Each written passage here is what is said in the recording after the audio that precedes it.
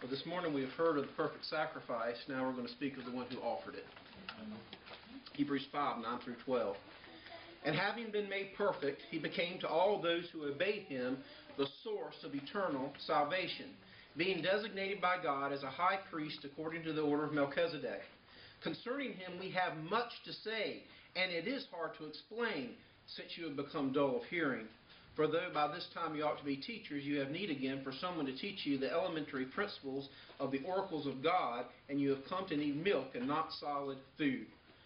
The importance of Christ as our high priest according to the order of Melchizedek cannot be overstated. Under the law of Moses, the duty of the priest and the high priest were varied and many. But it seems obvious to me that the most important function of the priest could be performed only by the high priest himself, and that duty was to make atonement for both his sins and the sins of the people. Sin had to be dealt with. It had to be put away. As our high priest, Jesus has made atonement for the sins of the world. He put away sin through the sacrifice or the offering of himself. This is of the utmost importance for the child of God to understand. Amen. And I want to suggest that if a saint of God does not understand this fact, that he cannot function effectively in the kingdom of God. Amen. Amen. Having become perfect, the Bible says, Jesus became to all those who obey him the source of eternal salvation, having been designated by God as a high priest according to the order of Melchizedek. The author of the Hebrew letter here understood that his recipients would have a hard time understanding this important truth. Now hear me, not because it was inherently difficult to understand, but because they had become dull of hearing. Amen. Now this subject remains mysterious even today as it is discussed among the brethren. I often hear the complaint, this is deep stuff, coming from those who are struggling to understand it. And quite frankly, have you ever tried recently to have a conversation with very many people about Jesus as the high priest according to the order of Melchizedek? I've tried to have this discussion with many people, even several Bible college professors, and I get blank stares. Like this is something that why are we talking about this? There are so many other things we should be talking about. And isn't it interesting that the inspired Word of God puts this in the category of elementary principles of faith? Yeah. The high priesthood of Christ, though it is certainly not milk, it is an elementary and essential teaching of the faith.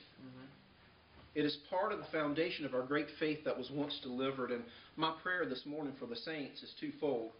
First, that they will not be dull of hearing. Faith comes by hearing, and a dull hearer will have limited and ineffective faith. Secondly, my prayer is that they will understand fully the greatness of our Lord Jesus as high priest according to the order of Melchizedek. Amen. Now, our worship and relationship with our high priest it exists only in Christ and only in the heavenly places. We are told in Ephesians chapter 2 and verse 6 that He has raised us up and seated us in heavenly places in Him, in Christ Jesus. Our worship, true worship, is in spirit and in truth.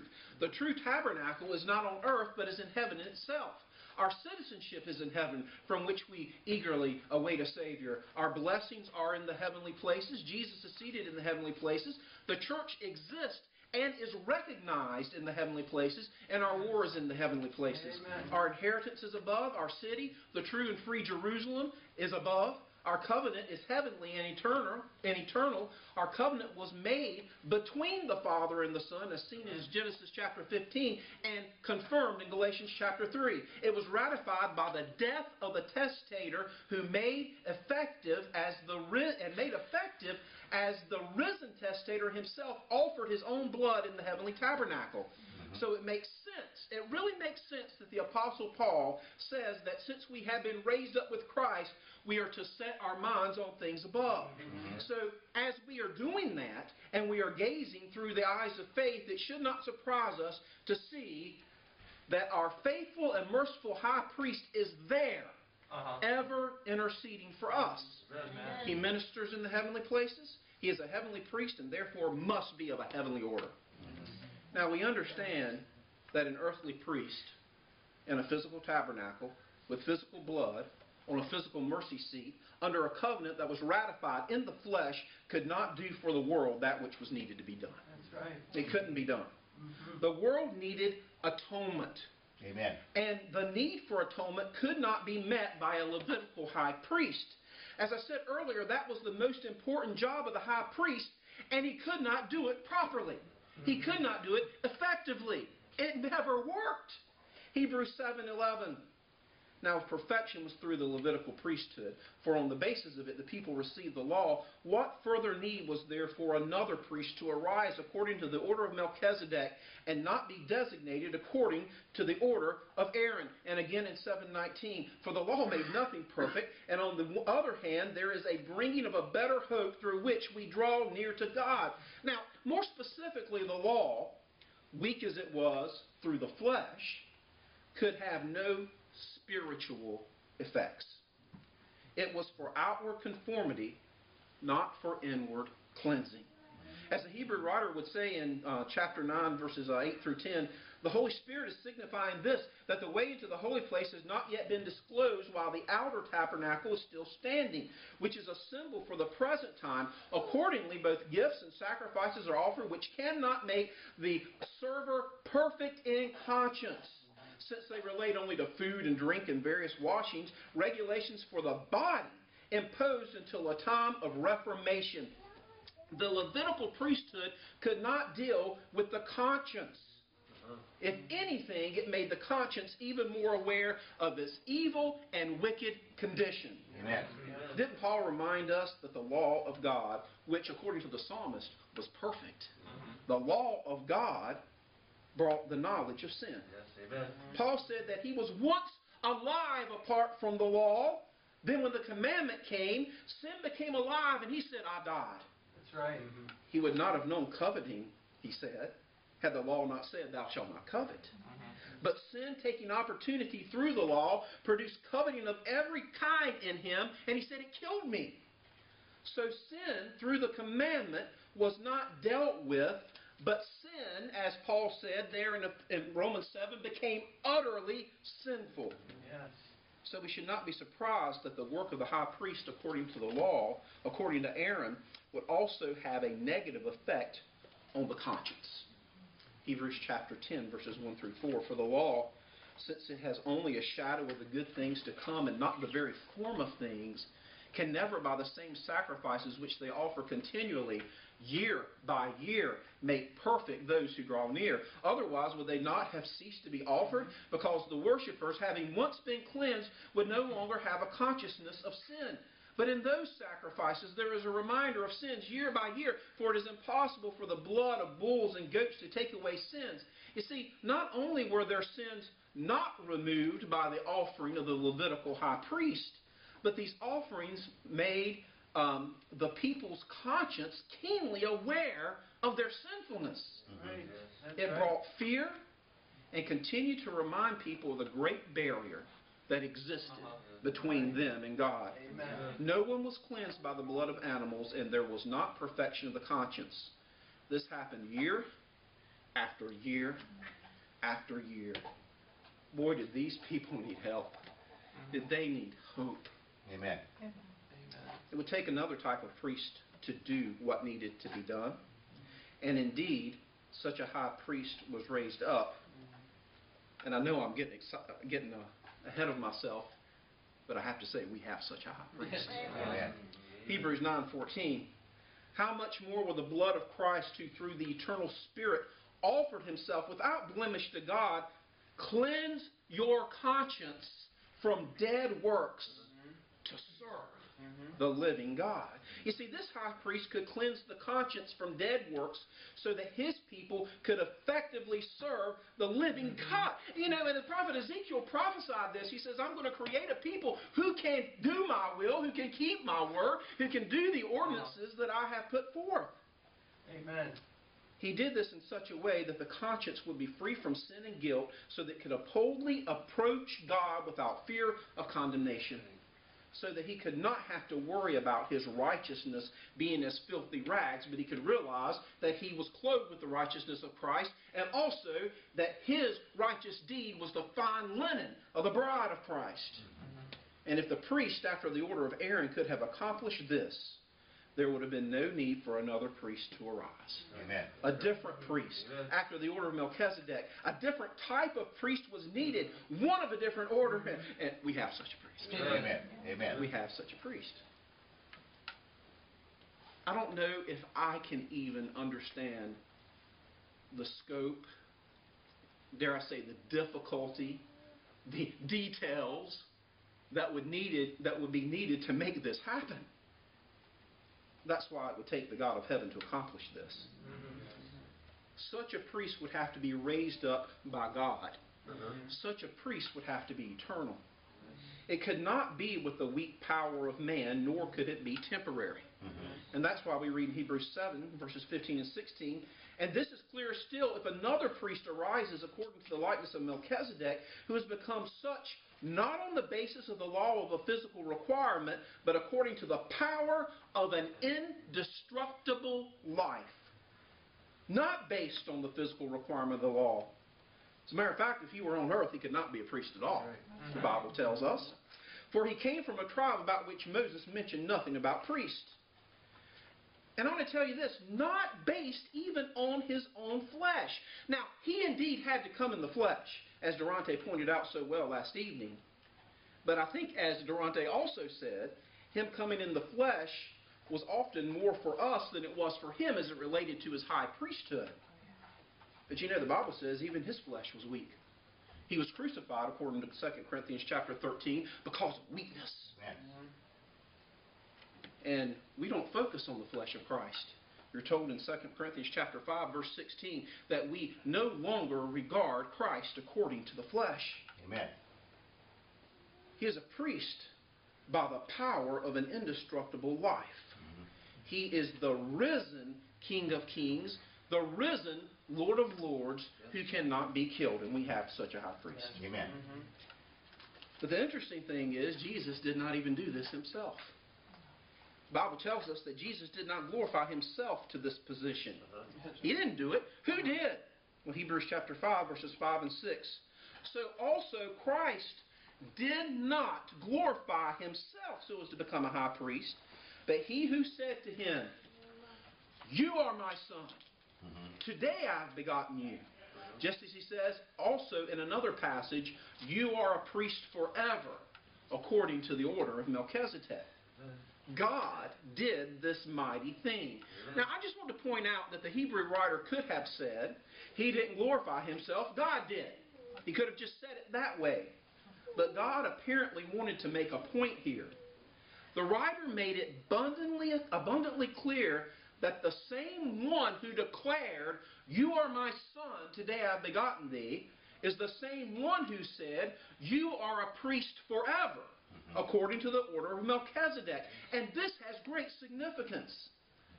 When the Lord declared, as recorded in the 2nd Psalm, "You are my son, today I have begotten thee," this phrase was associated with many important and significant thoughts, such as, there in the 2nd Psalm, "I have installed my king upon Zion, my holy mountain. I will surely give the nations as thine inheritance. The very ends of the earth will be thy possession." Amen. You see, as we're talking about, "This is my son, today I have begotten thee," this is in reference to the Messiah as the King of glory seated in the throne of heaven. Amen. The glory that he left to come to this earth. The glory to which he longed to return. He prayed for in John 17. And the glory that indeed was restored to him as he ascended back to his rightful eternal place as he was raised from the dead and seated in glory. Amen. You see, this, of course, is verified in Acts chapter 13, starting in verse 30, when it is said, "God raised him from the dead. And for many days he appeared to those who came up with him from Galilee to Jerusalem, the very ones who are now his witnesses to the people. And we preach to you the good news of the promise made to the fathers, that God has fulfilled this promise to our children in that he raised up Jesus, as it is also written in the 2nd Psalm, 'You are my son. today I have begotten thee. You see, the same God who reseated Jesus on the eternal throne is the one who restored his glory as eternal high priest. Not according to the weakness of the flesh, but by the power of an indestructible life. The priesthood shall never end. The high priest will never die. Amen. He ever intercedes for the saints. He is a priest forever. The Hebrew writer emphasizes this again and again, and we have such a high priest. Amen. Amen. It had to be this way. God intended it from the beginning, and he assured us that it would happen. We've already referred to Psalm 110, particularly in verse 4. He said with an oath, and I will not repent, or the Lord will not change his mind. You are a priest forever, according to the order of Melchizedek. It's interesting that God had made a promise that he will not change his mind on this. Yes. You know, God many times said, I have made a decree, I've made a decision, but if you'll do this, I'll change my mind. If you do this, I will stop. As a matter of fact, even when Job was preaching to Nineveh, yet 40 days and Nineveh will be destroyed. You know, he didn't even say repent. We didn't have it on record. He was just going through saying, it's over, folks. But the Ninevites took this pretty seriously, and they thought, well, maybe if we repent, even though that's not the message, maybe if we change, it'll make a difference. You're told when God saw their deeds, he relented of the evil that he was going to bring upon them. God changed his mind. If you repent, he told the Israelites over and over again, I will not bring this upon you. So we know the Lord, working in his great love and to fulfill his will through mankind, does make his promises contingent oftentimes on the response of the people, but not with this. I've made an oath, and I will not change this. There's nothing that anyone in heaven or on earth can do to change this thing.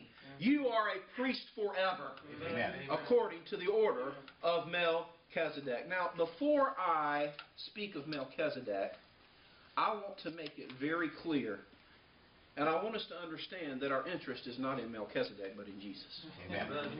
I want to know him. And the Apostle Paul said, I press for this goal because that I may know him and the power of his resurrection and the fellowship of his suffering, being conformed to his death. It is not about Melchizedek, it's about Jesus. Amen. The existence of the man Melchizedek was for the sake of Christ. Amen. And for our sake as we are seeking to know Christ. Amen. That was his purpose. The Hebrew writer makes this clear in chapter 7, verses 1 through 3. For this Melchizedek, king of Salem, priest of the Most High God, who met Abraham as he was returning from the slaughter of the kings and blessed him, to whom also Abraham apportioned a 10th part of all the spoils, was first of all, by translation of his name, King of Righteousness, and then also King of Salem, which is King of Peace.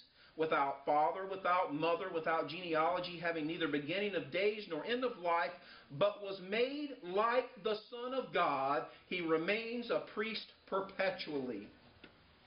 I want you to note something here. That the Son of God was not made like Melchizedek, but Melchizedek was made like the Son of God. Amen.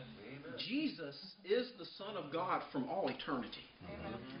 And as Melchizedek was being formed by God, God was using this eternal Son as a part of the design for the sole purpose of teaching us, the saints of God, about the priesthood of our Lord. That was his purpose. Fleshly minded people were about to have a glimpse of the spiritual. That brings chills to me. People who were born of flesh, who are not born of spirit, were about to see a picture of the spiritual realm in Melchizedek. And that is how the Lord works oftentimes. Isn't that one of the many reasons that Jesus came to this earth? The Apostle John said in John 20, many other things did Jesus do that have not been written in this book, but these things have been written so that you can believe that Jesus is the Son of God, and by believing you can have life in his name. And he was speaking to people who were not in Christ yet. Jesus came in the flesh so people could have a glimpse of the Spirit.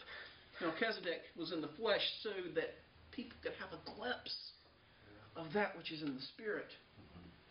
Let us read the short Old Testament reference to this mysterious man. Genesis chapter 14, starting in verse 18. And Melchizedek, king of Salem, brought out bread and wine. Now he was a priest of God Most High, and he blessed him and said, Blessed be Abram of God Most High, possessor of heaven and earth, and blessed be the God Most High, who has delivered your enemies into your hand. He gave him a tenth of all. Now this Melchizedek was made like the Son of God. This man who did these things was formed by God to be like Jesus. These are a few things, a few ways in which he was like Jesus. He was a priest, and he was a king. Aaron could only be a priest. He could not be a king. As a matter of fact, there was often conflict within the kingdom of God between the priest and the king and their authority. Did not Zechariah prophesy that there was going to be one to come that would bring a peace between the two offices, and that the priest would sit on the throne? The priest would sit on the throne. It is interesting that Melchizedek served God, but he also served Abraham. Jesus was an obedient servant to God, and he also is a servant to the heirs of Abraham. Isn't it interesting that Melchizedek blessed the righteous, whereas Aaron's work was with the sinful? He blessed the righteous. He blessed God and Abraham. He was the king of righteousness and peace, just as Jesus is our righteousness and he is our peace.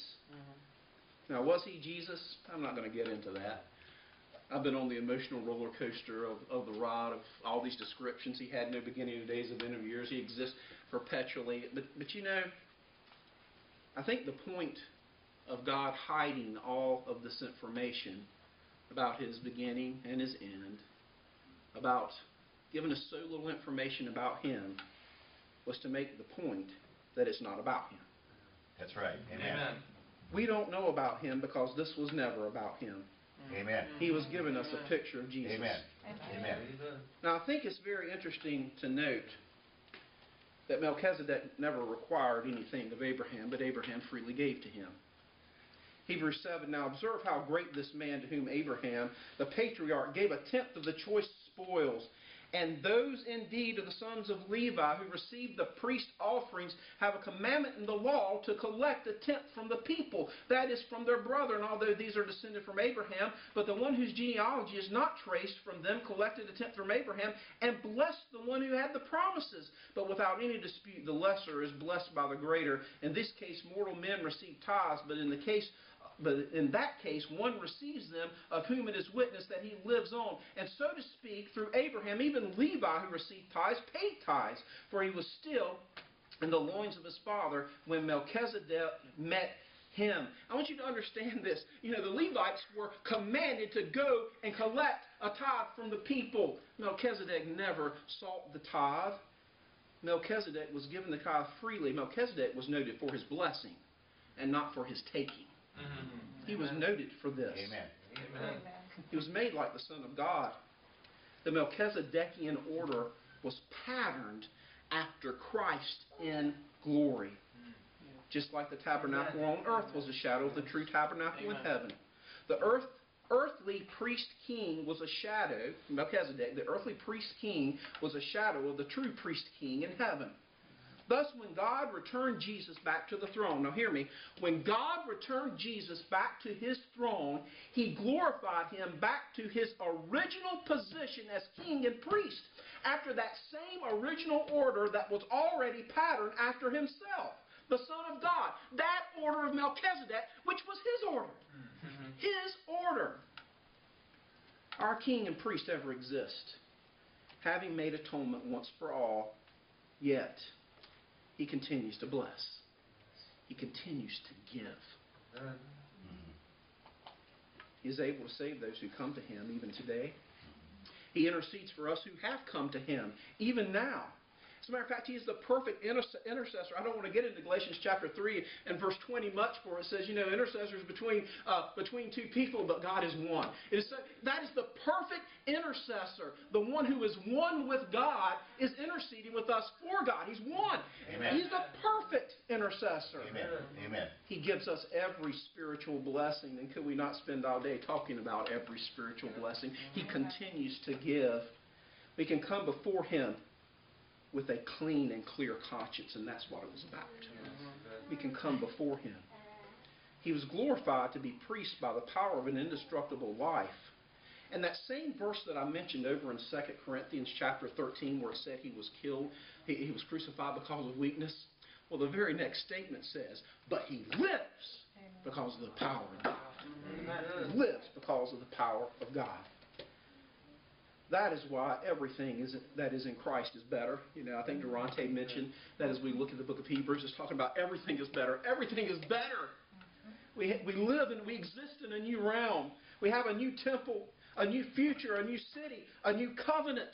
It's all spiritual and it's all in Christ, because everything has to be done by a spiritual king and a spiritual priest, and the physical would not do.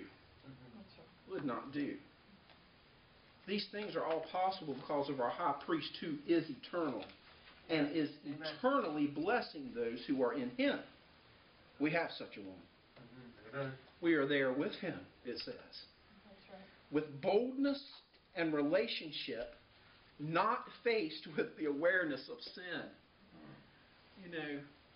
The child who comes to the Father trying to please Him with fear of judgment because he can never do anything right. That's not how it is with our Lord. That's right. We can come before Him with not the awareness of our sin because it's been done away with. We can come to Him with boldness, seeking the strength, seeking the faith, should I say, to understand the strength that He's already had us. We've been given every spiritual blessing. We have strength. We just need to develop our faith and understand that. We can come before Him to seek help in times of temptation. We can come before Him to seek help to do His will. Would God ever create a people to fulfill His will who could not accomplish it? You see, we can come before Him to seek that help and to have that union. Without the awareness of our sins, we don't come before God cowering in fear, thinking about not only what have we done now and how is He looking at it, but how I'm going to mess up tomorrow and everything He asked. We come before Him with boldness. There's no consciousness of sin. Amen. There was atonement. Sin is done away with. Now, the Bible says we have been purged from the dead works. Now we can serve the living God. It helps us to understand what it says in Ephesians chapter 2 and verse 10. We were created in Christ Jesus for good works. This is not just a silly little statement that makes us feel like we have purpose. The only way we could do the works of Christ would be to be created in Christ Jesus. So we could work with Him with a clear conscience. God helps us to know this. We need to pray that we can see this. Isn't that why the Apostle Paul prayed in Ephesians 1:18 that the eyes of our hearts be enlightened so that we can know all those things, but particularly that we can know the great power that's within us, the same power that raised Him from the dead. We need to pray that God helps us to walk by faith and not by sight, so that we can know these things, so that we can see our Savior, so that we can see our realm, so that we can see our priest. And we have such a priest. Amen. Amen. Amen. Very good. Appreciate that. Comments? I appreciated those points that you made about Melchizedek. The point of this whole thing is really not about Melchizedek, but about Jesus. And how you brought out that we know very, very little about Melchizedek, and because that's not really the point. The point is about Christ. That's right. He's a shadow of what Jesus would do. I meant to say in that as well, but I was getting too excited that that really is the point of us too. To not know much about us, but know about Jesus. Amen. Yeah. Amen. Amen. Amen. I thought that's what they were saying. It was very good, especially as bringing out this insight that He was made like the Son of Man, or the Son of God. Mm-hmm. He was made Amen. Amen. The revelation we have of Melchizedek was to show us something about Christ. Mhm. That was very good. Amen. I like how brought out that he's an eternal blessing priest. Mhm. This is what he's known for, is blessing. And the mediator, it's not a mediator one, but God is one. I think you said you didn't want to go there, but it's good that you did. I didn't want to go there because I've spent hours thinking about it, so I don't have time for that. Glorious truth. And that's the mediator that we have. One with the Father. Amen. He said the Levitical priesthood could not deal with the conscience, but made the conscience more sensitive to sin and shortcoming. That was a good observation there. The sacrifices continued to reveal to them, to the Levitical priesthood, the great barrier that existed between them and God. Right. And then this priest had to be raised up by God. Also, this matter of mentioned the flesh of Christ, but I want to talk about that in contrast with the humanity of Christ. Now, I know that the word humanity is not that's not a Bible word, is it? So we'll talk about him as the Son of Man. We'll use that word, okay? That's what I mean by the humanity of Christ. Now, as the flesh of Christ, we're really not concerned about, the days of his flesh as far as the dealings, his brothers and sisters and his life in Nazareth, and his, and those sort of things. But we are very much interested in this aspect of his identification with us. This is where the his high priesthood. See, this is where it derives its effectuality. And in this realization, this dawning upon your spirit, that this is Emmanuel, God with us, and this is God manifest in the flesh. And so in that perspective, see now here from that perspective, we are very much interested in this aspect. We have to be in order to be in order for us to. So otherwise, there's really no resonance between us and God. See, there just isn't. So, but with God with us, when Jesus, when in this matter of Emmanuel, God actually became near to us. He actually brought God near to us, and we've been brought near to God. So these both ways. This is by the putting away of our sin. But anyhow, both of these aspects. But then again, but this is good for us to think about, as Brother Phil said. This matter. In 2 Corinthians 5 it says, we know no man after the flesh, even though we knew Christ after the flesh, right? But we're not really interested in that aspect of Christ, right? We're not. That's not the thing we focus on. Is the life, that life that he had, as a carpenter, and that really won't do you any good. That really won't nourish your faith. But this matter, you've got to know about this matter of his identification with us. Right. Right.